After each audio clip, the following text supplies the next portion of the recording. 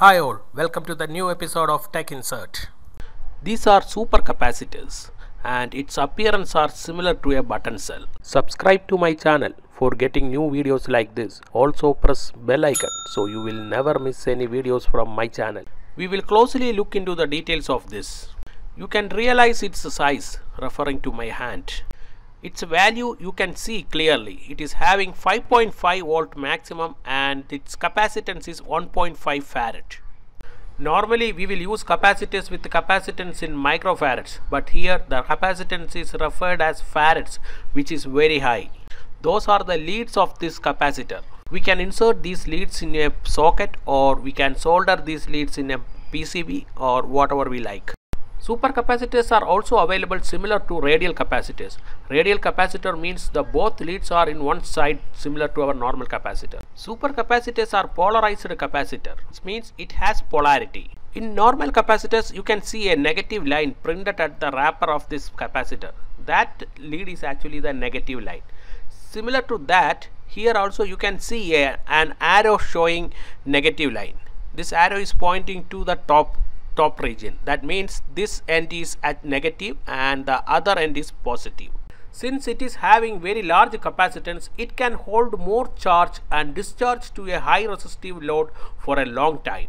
Another advantage is we can charge these capacitors immediately.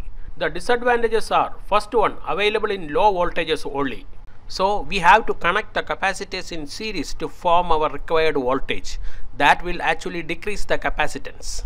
Yet another disadvantage is in low resistive loads it discharges immediately. Another one is very costly. We can connect 3 capacitors in serial for doing an operation in 12 volt. We will connect these capacitors in serial and will charge it and will try to light this LED. Then we will analyze how long the LED will light up using the charge from these capacitors. We are not going to solder these capacitors. Instead of, we will be using a female socket wires to connect these capacitors in serial. So the total capacitance will be 0.5 farad. Supercapacitors with 3000 farads are also available in the market. This is the way we are connecting the capacitors in series.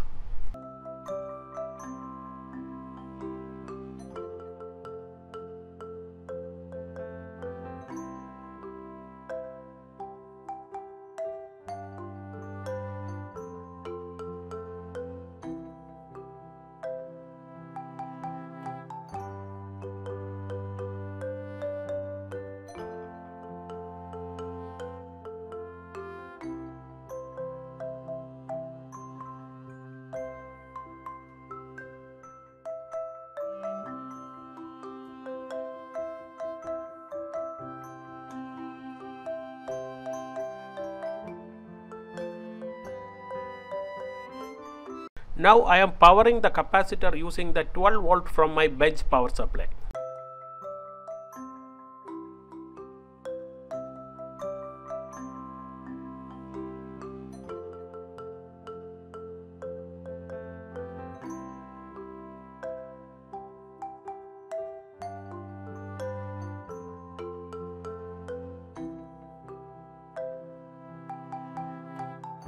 Parallelly, I am connecting the LED to the power supply.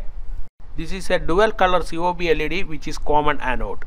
The brightness of this LED is so powerful that we cannot look on it. I will mask the LED with this one so that the brightness will not create problem to the camera. Now what will I do is I will switch off the bench power supply. Please watch the decrease in LED brightness. Now the LED is lighting from the charge of the capacitors. I don't know the reason. The moment I disconnected the power supply, the voltage across the capacitor becomes 8 volt and it is decreasing gradually from that point. Theoretically, this should gradually decreasing from 12 volt. Instead of that, it is decreasing from 8 volt. If somebody knows about the reason, please comment on this video. That will help the people who are watching this video. The outer ring of the COB LED is white light and the center portion is cool white. Let's see what will happen if I connect the cool light using the capacitor charge. So the question is, do we need to buy it now for using it as an immediate charging cell? My suggestion will be not now. The supercapacitors are very costly and we are not getting advantage of that cost. These capacitor batteries are using inside satellite launching vehicles. So the technology of making supercapacitor is changing and also become cheaper with higher capacity soon. Please like and share this video among your friends. Please subscribe to my channel for getting more videos like this. That will be an encouragement to me for making more things like this to you.